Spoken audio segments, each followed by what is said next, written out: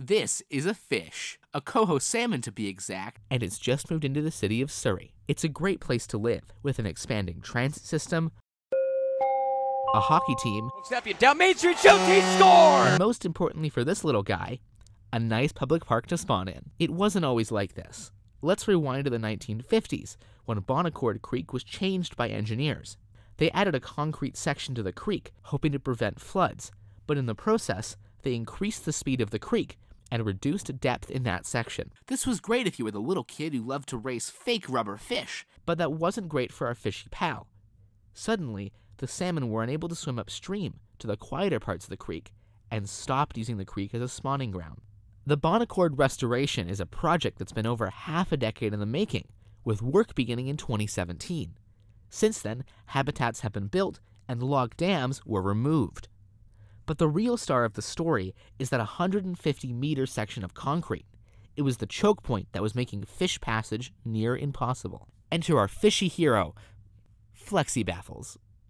Leanna Ayach with the City of Surrey's SHARP program says this project was a collaboration between Resilient Waters, Watershed Watch, Surrey, and even a local landowner. This project was completed using flexible baffle structures. These flexi-baffles are bolted along the bottom of the channel, which creates a slower water flow and gives salmon deep enough water to swim upstream. There are only 55 of these such projects of flexi-baffles in North America, and I'm happy to announce that this project is the largest of this kind to this date. They were installed by post-secondary and high school students working for Surrey's Salmon Habitat Restoration Program, or SHARP for short. Finn Donnelly, he's an MLIM parliamentary secretary for Watershed Restoration, and he says Bonaccord is a big win for Surrey's coho salmon. Keeping wild salmon populations healthy and plentiful in BC's waters is of crucial importance to British Columbians and First Nations people, and an imperative for this government. With 150 meters of waterway equipped with Flexibaffles, 2.5 kilometers of fish habitat has now been opened up. But Bonaccord is just the tip of the iceberg.